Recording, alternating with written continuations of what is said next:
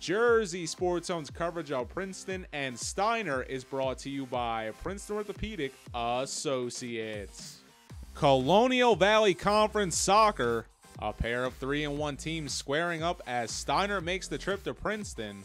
Both goalies with some hot hands to begin as we stay scoreless entering halftime. 48th minute, Nicholas Petrusso's shot hitting off the post, but Nicola Corusone puts it back with the left, and Princeton going ahead 1-0 early in the second. Great work from goalie Jared Bell as he continues to keep this tough Steinert team off the board late. Wouldn't be a game without some controversy. 76th minute, Spartans on a corner kick can't connect.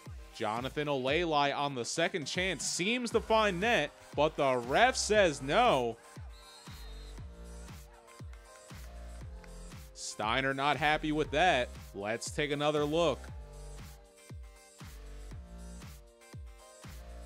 Very close call.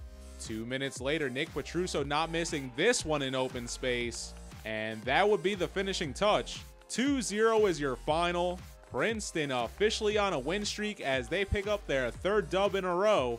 The Tigers scoring twice in the second half also get a lift from keeper Jared Bell, who ends the day with 10 saves. They improve to 4-1 and face Trenton next. Steinert dropping a tough one. The Spartans, unable to find net, are shut out for the first time this season. They fall to 3-2 and will face Robbinsville next. I'm Neri Rodriguez, and you already know, it's Jersey Sports Zone.